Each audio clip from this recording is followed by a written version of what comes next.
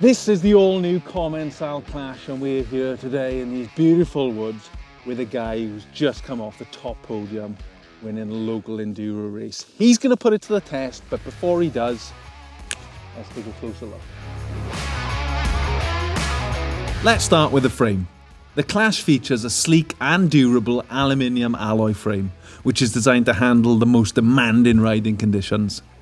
Commencal are known for their attention to detail when it comes to frame design, and the Clash Race is no exception. The top tube is sloped to provide ample standover clearance, and the rear end is designed to be stiff and responsive for maximum power transfer. Moving on to suspension, and this bike is equipped with a RockShox Zeb Ultimate fork with 180mm of travel, which is one of the most advanced forks on the market today. The Zeb Ultimate has a Charger 2.1 RC2 damper with low speed and high speed compression adjustment, as well as a debonair spring for a plush and responsive ride. The Zeb up front is then paired with a RockShox Super Deluxe Ultimate rear shock. The Clash Race is equipped with a SRAM GX Eagle group set, which is one of the most popular and reliable drivetrains out there. The 12-speed cassette has a massive 10x52 teeth range, which means you can tackle any climb or descent with confidence. The shifter and derailleur are both GX Eagle, which provides quick and precise shifting in all conditions. Braking power is crucial when you're pushing this bike to the limit, and the Hayes Dominion brakes on the Clash Race do not disappoint.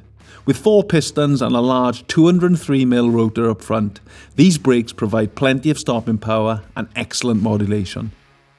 The Clash rolls on Spank wheels, which are known for their strength and durability.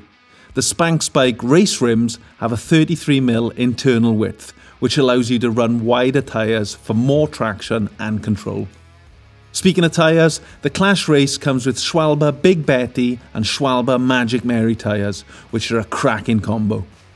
The finishing kit on this bike is also top notch. The cockpit consists of a Ride Alpha R27 bar and a Ride Alpha freeride stem, which provide a comfortable and stable platform for aggressive riding. And finally, it's got a KS Lev Integra dropper seat post, which allows you to adjust your saddle height on the fly and get into the perfect position for every type of terrain. The Clash Race is designed for riders who want a bike that can handle anything they throw at it. With its long and slack geometry, plush suspension and reliable components, this bike will help you ride faster and smoother than ever before. But don't just take our word for it, it's time we sent it down the line.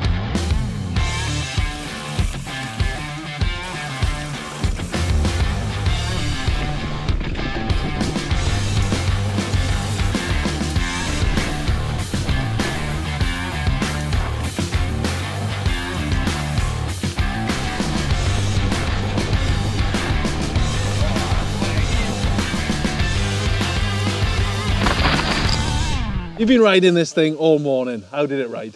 Yeah, it was good.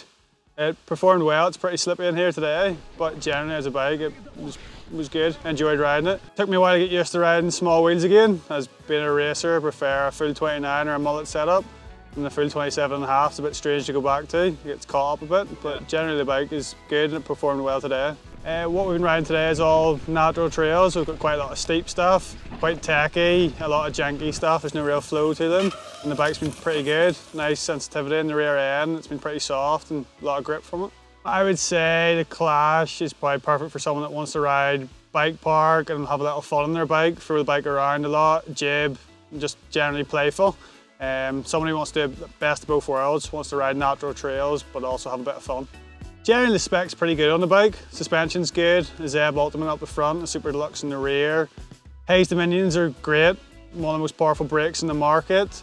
And the tyres that the bike are spec'd with, the Magic Mary and the Big Betty, are perfect for the conditions we're riding in today, where it's pretty wet and slippy out. They're perfect for out here. You've already mentioned the 27.5-inch wheels. Would you say that's one of the cons on this bike? For me personally, but for other people, maybe not. Some people still like having a smaller wheel. Again, like I said, it's more playful. And if you want a jib, or if you're just a smaller rider, you prefer a smaller wheel setup. So it can be a con or it can be a pro.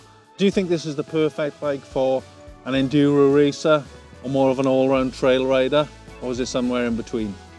I would say somewhere in between. For me personally, this bike's more of a bike parky style bike with how it is and the smaller wheels and stuff, but for someone that wants to do a bit of enduro racing, a bit of trail racing and a bit of bike park, it's perfect. Right, Chris, final question. How many marks out of 10 would you give the Commencal Clash? I would probably give the Commencal 7 out of 10, 8 out of 10. For me as a racer, it's not full marks because it's not the sort of setup I would want personally, but there are people out there that would love it. There you go, that's the all-new Commencal Clash. Let us know what you think of it down in the comments below.